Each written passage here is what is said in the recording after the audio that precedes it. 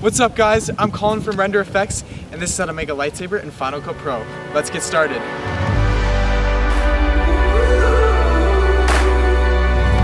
First, find yourself a lightsaber prop to use for your effect. I have a cheap toy one and also a modified version with a longer blade. I created the modified one so the blade would be at a more realistic length, but this is optional. Now you're ready to film your shot. For this effect, you can use a tripod or handheld, it's up to you. Then go into frame with your lightsaber prop and film your scene. You can be as creative as you want with the movement and just act like you're holding a real lightsaber. Remember that great acting is important to create a convincing effect. Now that you have your shot, let's hop into Final Cut. Import your footage into Final Cut and drag it into the timeline. Press Command J to make sure your project is in 24 frames per second.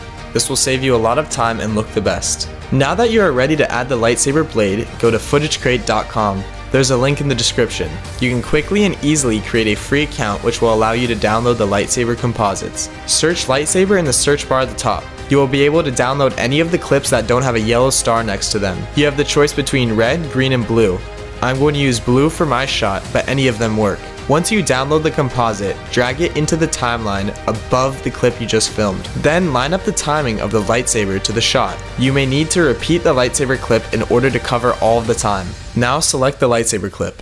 In the effects panel, change the blend mode to screen. Then go to the color board and turn up the exposure of the highlights. These are the settings which look best for my shot, but you can tweak the intensity of the exposure to get the best results for your shot. Next, select the transform tool and change the size and rotation until it lines up with your first frame you have the lightsaber in. Don't forget to keyframe the position, rotation, and scale. Then, go to the next frame and transform the lightsaber clip again to line up with the prop from your original clip.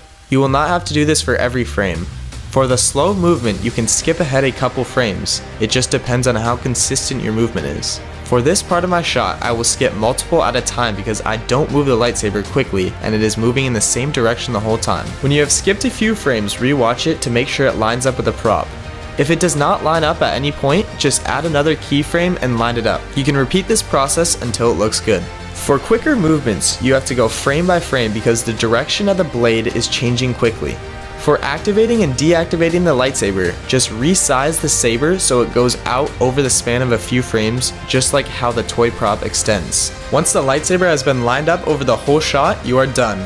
Thanks for watching. Subscribe for more because this will be a multi-part series where we show you how to do more Star Wars related effects. May the Force be with you. Peace.